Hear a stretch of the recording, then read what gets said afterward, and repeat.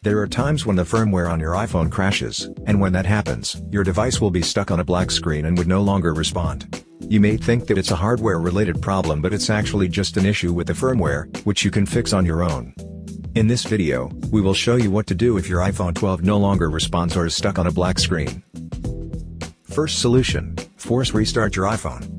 Most of the time, when a high-end smartphone like the iPhone gets stuck on a black and unresponsive screen, it's due to a firmware crash.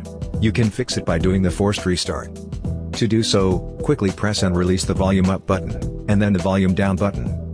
Immediately after that, press and hold the power key for 10 seconds. This will force the phone to boot up. When the Apple logo shows, release the power key and wait until your iPhone finishes the reboot.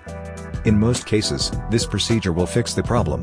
So if you're able to make the logo show on the screen, that's a sign that the problem is fixed. Second solution: charge and do the forced restart.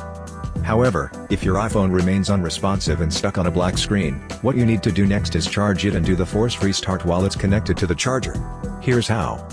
Plug the charger to a working wall outlet and connect your iPhone to it using the original cable.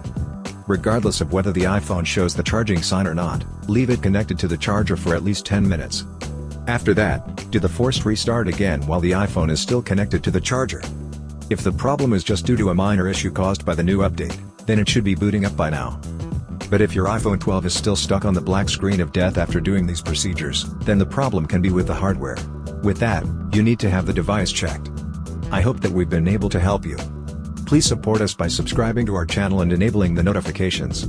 Thanks for watching.